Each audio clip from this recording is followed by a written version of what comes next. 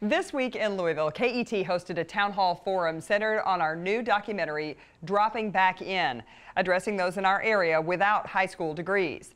Among our partners in this American graduate initiative, KentuckianaWorks, whose executive director, Micheal Gritton, joins us now. Good to see you. Great to be here. First of all, explain what KentuckianaWorks is and how it works in the community. So KentuckianaWorks is the workforce development agency for the 7-county region with Louisville at its heart.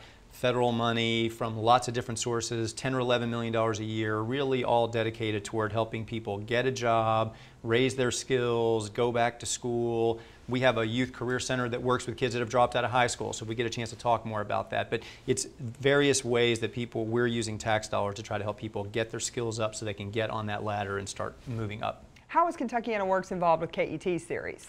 Well, what's great is I think we were one of the sponsors. We fund this youth career center that targets kids that have dropped out of high school. So that issue is very close to us. And over the last 10 years, the program we run in Louisville has helped over 1,000 kids get GEDs. So we knew firsthand the power of those individual stories. And so at the event KET sponsored, we had someone on the panel, and it's something we really believed in. So we got the word out to our board of directors and anybody else that we could tell about it. What are some of the challenges for people who do not have a high school degree? Well, one of the challenges is, think of it this way. I'm a Louisville kid, and when my dad came out of high school from Valley High School back in 1960, you didn't really necessarily have to have a high school degree to get a job at Ford or GE or International Harvester, those sort of blue-collar jobs that people used to get themselves to the middle class. All you really needed was a good work ethic, right? Mm-hmm. But today, almost every employer that you can name in Louisville requires you to have a high school degree or a GED just to apply.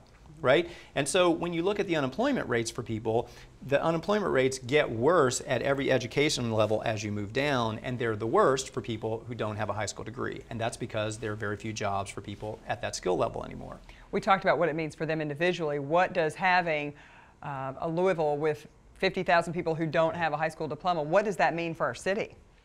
Well, think about it from the mayor's perspective, right? If he's trying to be the lead economic development guy for the region, when you're trying to market Louisville to companies, the first question they ask is either about land or about people, but increasingly it's about people. So they're very, very interested in talent, and if you've got 50,000 people who are basically on the bench not able to play except at the very lowest level, well, that's not the kind of job you want the mayor to try to attract to Louisville. That's not going to grow our economy. That's not really going to move us forward.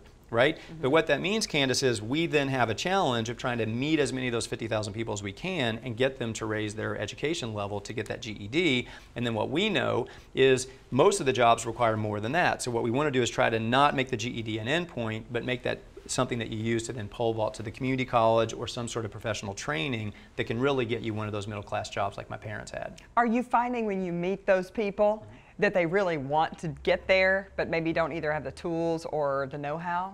Well, let me talk about our youth program first. So what we've learned in working with young people is you have to connect them to a caring adult almost from the beginning when they decide they want to try to work with you, right? Mm-hmm. Oftentimes, young people have been told, sadly, by a teacher, by a parent, by a family member, you can't do it, you're never going to amount to anything, I didn't do it, why do you need to do it? So you've got to connect them to somebody that cares and can paint the picture for them of what their future could be like if they get it. But what we've learned is once you connect kids to caring adults like that, they really get interested and want to move quickly. So luckily for us, the people that run that Youth Career Center are the same adult ed people who do that for JCPS across Jefferson County, and they're great. Right? And then they also run adult education for adults and for people that are trying to learn English as a second language. And they do terrific work, but what we know is, and we saw it in the video from KET, people are intimidated, they're nervous, they're a little bit embarrassed about it, right? The older you get, the more it's difficult to get over the fact that, boy, I'm really going to go back into this classroom and I wasn't all that successful the first time. Mm-hmm. So the other thing adult ed people tell me is they've got to make the dynamic more caring, more personal. You've got to have a sense of belonging there, and then they know they can move people educationally. Elaborate a little on KentuckianaWorks' Right Turn program. Well, this is an exciting thing for us, Candice. We've gotten 2 grants just this year that are giving us federal money, and we'll be able to work with 500 court-involved young people between the ages of 16 and 21.